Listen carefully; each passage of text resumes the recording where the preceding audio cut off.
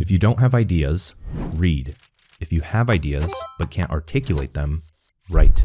If you have ideas and the clarity to execute, build.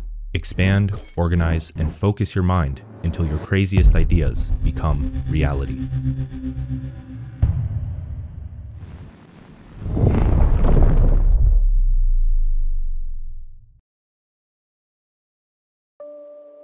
Ever since I can remember, I've had the goal of doing what I love for a living. Isn't that what everyone wants? My family, teachers, and even the people I was following online screamed at me to go down other paths. So that's what I did.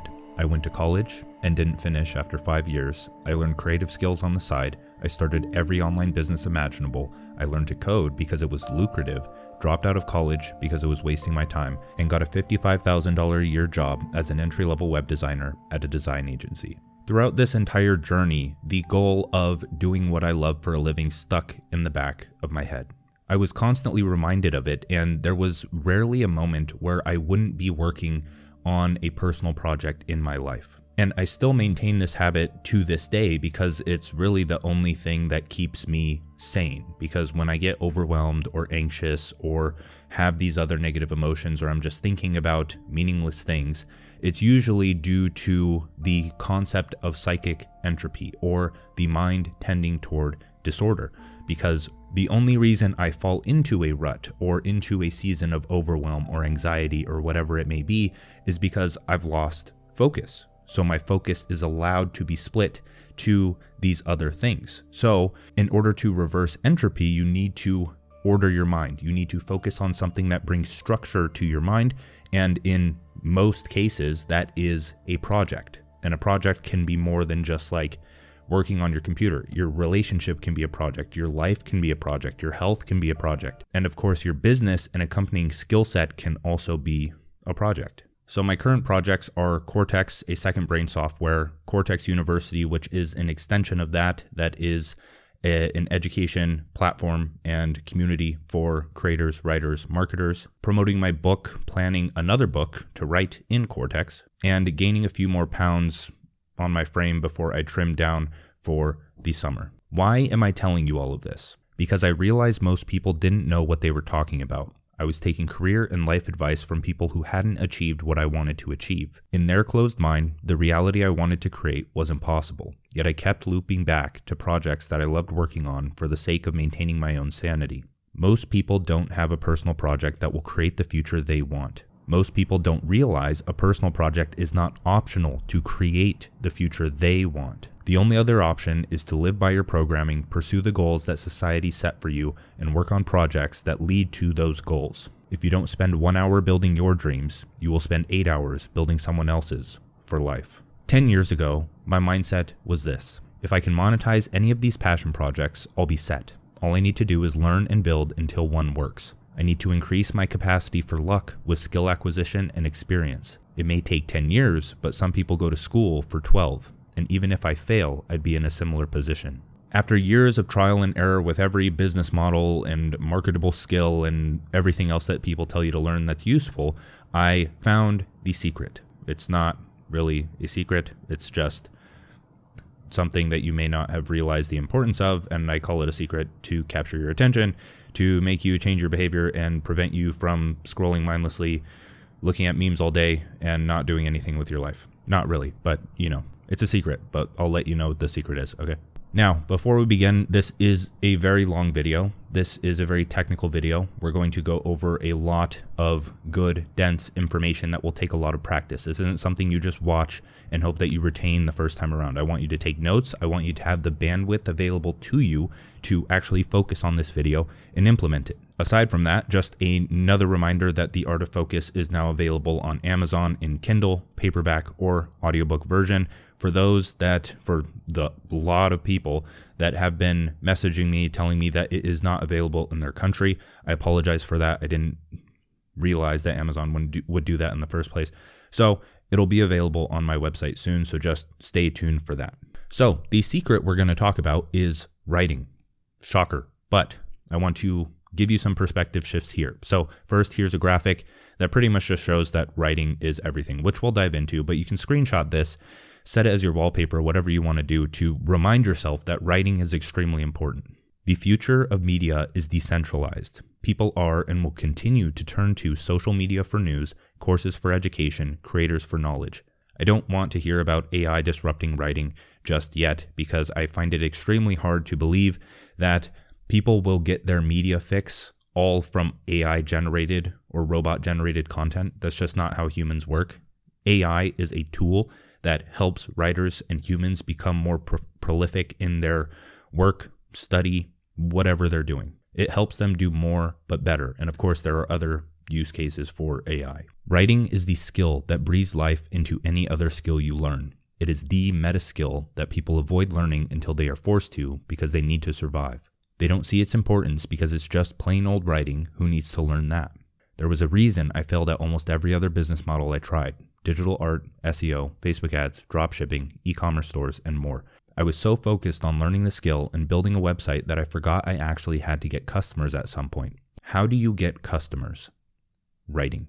Content, or media, is the front end of the internet. It's how you capture, hold, and convert attention in a sea of self-deprecating memes and valueless content. The foundation of content is writing. Tweets are writing. Threads are writing. Newsletters are writing. Blog posts are writing. Cold emails are writing. Social media captions, writing. Landing pages, writing. Product descriptions, course modules, client communications, writing. Customer resources, writing. Ads of any form starts with writing. YouTube videos done best with written scripts. Instagram Reels and TikToks, it's like reading well-written tweets or video scripts. Images on Instagram are usually designed from a well-written quote or saying. Any other form of online marketing, advertising, or entertainment all starts with writing. Everything that your audience, customers, and network sees starts with writing. Don't underestimate that power. Every single person in business is a writer at their core. They just don't label themselves as that. And if you're a creator, you need to focus on writing rather than posting shirtless pictures like if you're a fitness guy, because you need to monetize your intelligence, not your looks. That way you can pivot with the times and you can build a sustainable income. And now, I'm not here to teach you academic or technical writing. I'm here to teach you high impact digital writing. I'm not here to teach you how to write a research paper. I'm teaching you how to do what you want. So let's go over a quick, but it's still probably going to take 5 to 10 minutes, 6 steps to start a one-person writing business, because this is important before I actually teach you how to write. Content is an extension of the personal and collective mind. We put out our ideas, beliefs, and opinions that form a digital society, cultures, and world. Content on the internet is content in the collective consciousness. That's a quote from my book, The Art of Focus. That's a rather esoteric one. In the book, there's more like practical advice tied along with that, but I know that some of you like the esoteric take, so I included that quote there.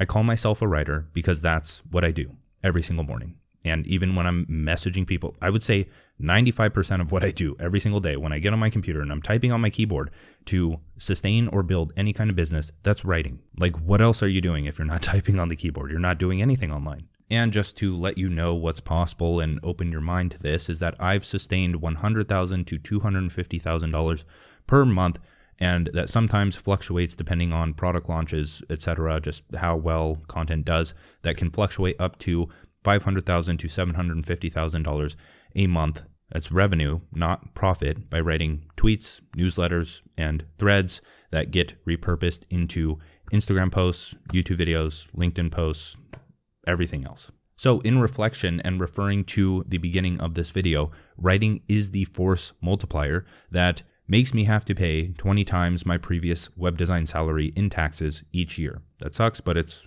a good problem to have. Now, I also want to let you know that it's not all or nothing. You don't need all platforms and all this stuff or nothing. It's like if you were to strip everything but Twitter or X and the newsletter away from me, a huge chunk of that revenue would still be maintained, right? It's not like you go from 0 to 1 million when you just start making money. You go from 0 to 10,000 to 20,000 to however much it is, and you can make life-changing money in the course of 1, 2, 3 years, however long it takes for things to click and you to actually understand and internalize the skill of making money, which houses many other skills. So let's get into the 6 steps. First is choose the topic you can't shut up about. Don't overthink this just yet. Pick a topic and practice writing. The key word there is just pick a topic you can't shut up about. If you're already a creator or writer, just use your topic tree. If you don't have a topic tree, then watch the video, Social Media Content 101. Step 2 is to brainstorm your unique perspective. Forget everything you know about value. Actionable advice and platitudes don't sell as well as they did when the internet was first budding. Novelty catches attention. Attention is a given if you want people to read what you write. Novel perspectives are the best and most replicable way to capture attention without using sleazy tactics. How do you come up with a novel perspective? You brain dump common problems associated with the topic, benefits to overcoming those problems, common goals associated with the topic, roadblocks to achieving those goals, and personal experiences you've had. Now, piece everything together and explain it how you would if you were talking to a friend. This is such a good way to come up with better ideas or points of views that you can illustrate in your content. You map out some marketing principles or just universal principles, goals, problems, benefits, personal experiences around a topic, and then you piece those together, you order them so they make sense, and then you say them as if you were talking to a friend or you were explaining it to a friend. You're just using that as a structure, but since you come up with it, that's how you do it. Step 3 is to write 500 to 1,000 words on the topic per week. You need a balance of depth and growth, meaning you need long form and short form. I'm big on starting a newsletter as your long form, but that can wait at the start. Focus on one platform like X. Write threads as your long form once a week. Write 2 to 3 posts a day. Then focus on step 5 that we'll go over the most for growth. I'll break down how to write these 500 to 1,000 words soon. Step 4 is to deconstruct and simplify ideas for daily posts. Writing long form gives you multiple ideas to pull from. Don't try to copy-paste posts from your newsletters or threads. Rewrite them as standalone short posts. We will discuss this throughout the letter. Step 5 is learn how to get your writing shared, which is crucial. Your writing means nothing if nobody sees it. This is a huge beginner trap. They think they can write all day and hope that our Lord and Savior, the algorithm, will make them an overnight success. No, writing is 20% of the equation, traffic is 80%. You can get traffic on your profile and writing through replies, networking, and shares. I break down every possible way to get your writing shared in the video, how to actually build an audience with 0 followers. I believe that's what it's called. Step 6 is to monetize your experience. Now that you have writing, a growing audience, and traffic, the only thing left to do is create a product or service to monetize. And we discussed all possible options for this in last week's video, which is the 7 digital career paths. And all of this is what we teach in Cortex University. We allow you to join a community that helps you share your writing and that you can network with and get feedback on your products, your brand, your content. And we have bi-weekly trainings and bi-weekly content incubators and bi-weekly workshops for writing, plus strategy library, all of this stuff. Now, we're into the juicy stuff here. This is everything you need to know about high-impact writing. Writing is the vehicle for articulated thought and communication. It is the medium for putting your message in front of those that can adopt the perspective it presents and operate within that reality. Another quote from my book, The Art of Focus. Now, there are a lot of writing frameworks out there. This is what I'm going to suggest because people always come to me and they're like, I don't know what to write. Well, are you using a framework that tells you what to write next? No. Okay. Problem number 1. When you use a writing framework, you're leveraging psychology. That's what these writing frameworks are built for. It's to help people focus their mind. It's like what I talked about earlier with you getting overwhelmed and anxious when you aren't focusing on a project because you don't have structure that orders your mind. If your writing doesn't have a structure that orders the reader's mind, then it's not going to be good writing. They're not going to finish it. You're not putting them into the flow state. Your writing isn't a game that they're trying to read. There are a few frameworks that I recommend just studying. The first is Pastor. The second is Ada. The next is PAS or PASO. So PAS or PASO. Just Google those. Pastor writing framework, Ada writing framework, etc. Study those, try them, use them. But we're going to go over my own writing framework, which is APAG. But the similarities between all of these writing frameworks are this. A problem is introduced or implied, making people curious about what caused that problem, the law of cause and effect. Hint at the effect and then dive into the cause. It exposes people to a potential sequence of events. This is similar, but makes people want to understand the sequence of events that led to a particular resolution or the happy ending of a story. Last, it creates an information gap, implying that there is educational, entertaining, or inspiring information that specific reader desires. Once curiosity is sparked, you must deliver on your promises through a personal, client, or other experiences that state or imply a transformation, a before, the problem, and an after, the resolution and associated benefits. Then you need step-by-step advice on how to get to the resolution quicker, a unique solution. And then you need a crystal clear call to action to lead them deeper into your other content or spark behavior change. Again, so they can associate that good behavior with you. So now, my framework is APAG. That means attention, perspective, advantage, and gamify. What can this be used for? It can be used for your newsletter, your podcast or YouTube scripts, multiple threads or medium form posts, sales pages, landing pages, or opt-in pages, book or ebook, chapters or sections, course modules, lead magnet modules, or other education, potential ideas for tweets or short form posts, anything else that you use to build your business. This framework is used when you go to write anything. It can be used for a newsletter, course module. It can be used for sections of a book. When you go to write anything, think of this framework. APAG, attention, perspective, advantage, gamify. This part of the video is pulled from my course 2 Hour Writer. So if you want everything else that goes along with this and you like the depth of this information, consider grabbing that course. So let's talk about A, which is attention, the art of hooks and headlines. Your hook or headline are the most important aspect of your content. If the hook doesn't catch their attention, are they going to read the rest of the content that you put a lot of effort into? Or will they scroll past, leaving your hard work gone unnoticed? These are the 3 things that will make them continue reading. 1 is relevance. How relevant is it to their everyday life? Use resolved pains or potential benefits. What's in it for the reader? 2 is awareness. Is it simple or complex enough for the level of awareness you are targeting? Will they understand what you are about to show them? 3 is effort. How fast will they receive the result, which is either education, entertainment, or inspiration, and is that easy to get? These do not all have to be included in your headline or hook, but they should all be considered. The most potent ones should be used.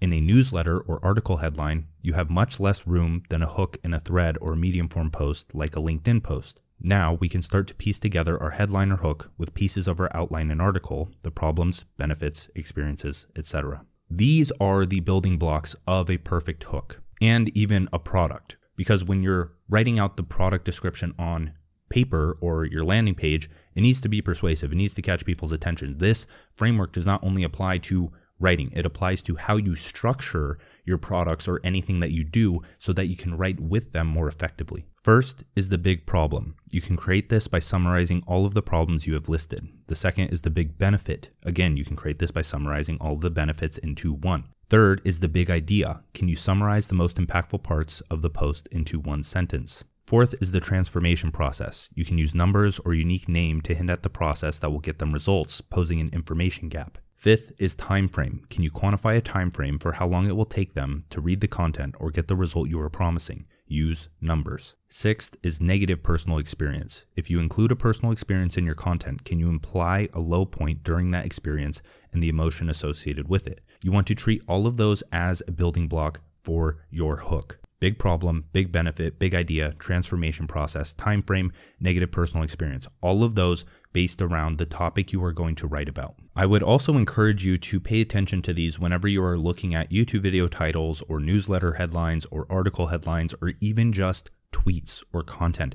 Pay attention to what they're using to catch your attention. Don't read as a consumer, read as a researcher. And you don't have to include all of these just in the headline. They can be sprinkled throughout the hook and the next section that we'll go over. But here's a tweet that implies a problem, benefit, or transformation in one sentence. You won't make it without obsession. But nobody starts out obsessed. They start out curious. They experiment. They build things. They break things. They fail. And eventually, they can't pull themselves away. Curiosity turns into obsession with time and persistence. So, the sentence there, you won't make it without obsession, that implies an end result, which is making it. It implies a problem, which is not making it. And that alone displays a transformation, right? So you can get unique with these things, but it can be as easy as like 7 steps to avoid a life you hate or something. It's always pains and benefits and a potentially unique process for bridging the gap between those so that you have a transformation. And just to note, this isn't only for headlines, it's also for hooks. This doesn't have to be one sentence, it can be an entire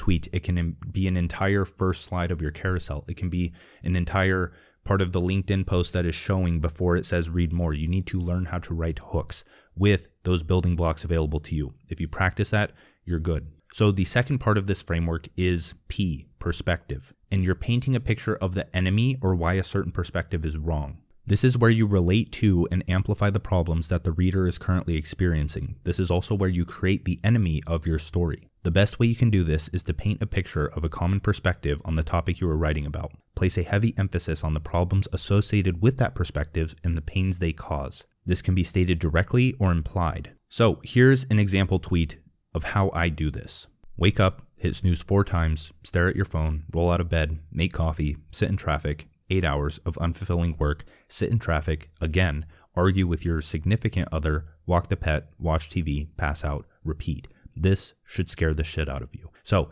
not only does this paint the perspective of a mediocre lifestyle, but I actually use this in the introduction of my book because it's a part of it. It's a part of hooking people in and making people aware of a problem so that they want to overcome it and continue reading by doing so. So in this section for perspective, what you're just doing is painting a common perspective so that you can eventually give your perspective, right? Your advantageous perspective, right? So if everyone in your high school is saying that you should go to college and get a job, then your perspective is you should buy courses and learn online or something like that. It's just you're presenting points of views online in your writing. That's all you're doing. That's all people are reading is points of views from humans. So if you're not sure what to say in this section, you have to understand that good writing is about piecing together what's available to you. So for perspective, you can use problems, benefits, examples, metaphors, quotes, or tweets, personal or popular stories, comparisons, or concepts. Any of those elements, that's what we call them in Cortex, is elements, can be used to start, transition, or end a section, right? So let's take one of those, problem. You can start that at any section in your article or your thread or your tweet or whatever it is. You include a problem. You don't just write things out. You have to understand the elements of psychology. That's what we're using here. If you don't know what to write after that, use an example, as I just listed out. Don't know what to write after that, use a metaphor. And then you just piece these things together and go as long as you want. And then it's like you don't know what to do after that, use a comparison. And then after that, use a personal experience. After that, find a quote that you really like and plug it there to bring more credibility to your argument. Now, the third part of this framework is A, advantage, which is to paint a picture of the hero or the new vision or why your perspective is right. Note that any part of the APAC framework can be a single line or an entire section of content. As long as you hit on each part, you're fine. If you can't think of anything more to write, move on to the next part. With persuasive writing, you are presenting a credible argument to sell something. You are always selling, or at least you should be.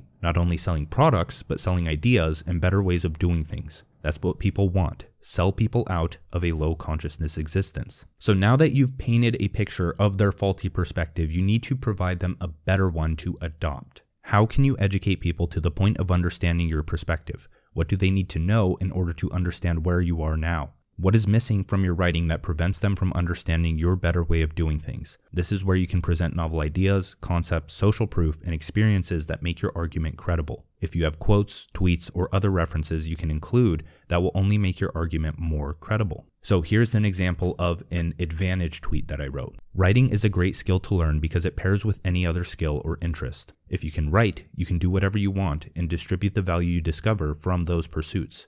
Writing allows you to make a living from living. The problem is that most people aren't. So with these, I'm showing my tweets because they can be used in long form or short form writing. When you're starting the section, like you're starting the very top of a newsletter, you treat it as if you're writing a tweet. You hook in attention, you wrap it up, you get people interested. And again, you can use examples, problems, benefits, stories, metaphors, quotes, tweets, etc. to help structure your argument and make it more credible. Now, the fourth step is to gamify, or to create a hierarchy of goals or a game for people to follow. When you think of a game, you think of a set hierarchy of goals or quests, missions, etc.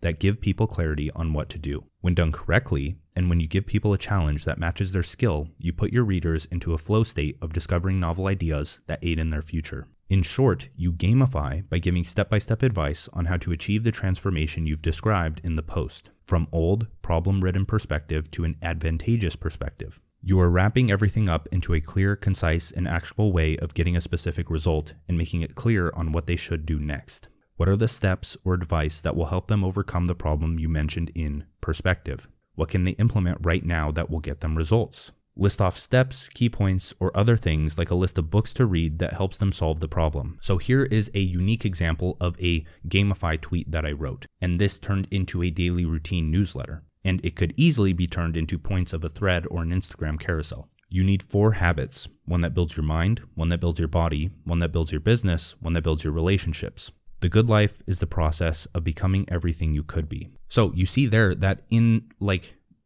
a newsletter, to go over it, in the attention, I could say the daily routine that changed my life. In perspective of this APAC framework, I could paint a picture of the average everyday routine that people go through. In advantage, I can paint a picture of why the daily routine that I like is better. And then I can go over the daily routine, which is 1 habit to build the mind, body, spirit, relationships, business, whatever I said in the tweet. Like, you see how all of that pieces together? That's the APAC framework. So if this doesn't make sense yet, because it won't, because overwhelm is a good thing and you're going to feel overwhelmed with all of this, you have to actually practice until it's solidified or digested into your mind. You will have to understand and internalize the structure of most long-form content online. You will also have to understand storytelling. They both interconnect. Here is the general persuasive writing structure. You have a hook, we've talked about this. You have a lead, which is introducing and agitating the problem. You have the body, which is the key points, numbered or not, separated by headlines to help learn and understand the topic. Then you have a conclusion, a summary or step-by-step advice to overcoming the problem. Then you have a call to action to do something next, and this isn't necessary on short posts. This is a storytelling structure. This is storytelling, because storytelling is not always just a literal story. It can be metaphorical. Stories consist of anecdotes, research, examples, metaphors, quotes, tweets, videos, other content, and anything else you can do to help someone else understand. This is why it's important to have a second brain, like cortex, filled with ideas you collect. Writing becomes so easy as it grows. You just piece ideas together in infinite ways. You present a problem and guide someone to overcome it. So let's talk about the key to short form writing, because any piece above, the attention, perspective, advantage, and Gamify, can all be used to write their own tweets, or like the structure of a specific tweet, or Instagram post, or LinkedIn post, or script, reel script, video script, whatever. But how do you get better at writing them? Emulation. I learned to write good tweets through observation. Since you have ideas flowing from your other writing, take those ideas and study quotes from your favorite authors. Use tools like Twemex, or it's also called Tweet Hunter X, to research high-performing posts. Be a researcher, not a consumer. Read social media content to study other post structures. For every post you see, try to recreate it with your own ideas to train your mind to write like that. Drown yourself in good short-form writing. Use their sentence structure as training wheels to write your own. Contemplate why that writing does well. How does it make you feel, and why does it make you feel that way? This is important because long-form content, or even threads, let's look at a thread for example. Every part of the thread is a tweet. If you know how to write good tweets, you know how to write good threads. If you know how to write good tweets, you also know how to write good newsletters, because you're just writing tweets until you fill up that long page. So I've written an entire video on how to write short form content. I linked it earlier. It's Social Media Content 101. And if you want to download my best ideas that you can kind of practice from or use as training wheels, it's like a swipe file. You can download that with the Dropbox link in the description. It's free. I'm not asking for anything. Just download it, use it, practice. So thank you for watching. That really helped. Final plug. I'm going to be plugging this for a while, but paperback of The Art of Focus is out. Pretty cool. Other links in the description to our writer, Digital Economics, Cortex University. Just check them out. See if any are a fit for you. Thanks for watching. Peace.